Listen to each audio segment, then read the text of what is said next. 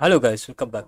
Today, going to show you how can you start to make a backup on Viber. So let's do it together. So important thing to do it exactly what we can do just to follow this video now. Okay, as you can see here in this part, I'm going to click here on Viber. So once you click on Go Viber, click here on More on the button. Okay, once you click on More, you'll find out this page here. Then click on Settings. Once you click on Settings here, you will find out this page in front of you. Okay, now we have this part in front of that here, and then click on privacy or account. Just click on privacy. Okay, doesn't mean the privacy. Click on account.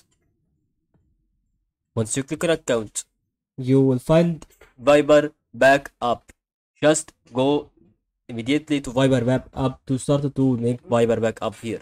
Once you click on Viber backup, you'll find out this page in front of you. Start to click on backup now. And then that is really important, guys. It doesn't matter at all to know why we do it, but it's still exactly to know how you do it every single time.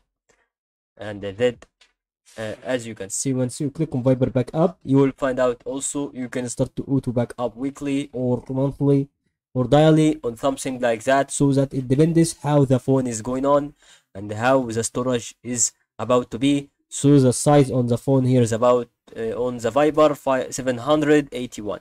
And this is all guys to realize on this video.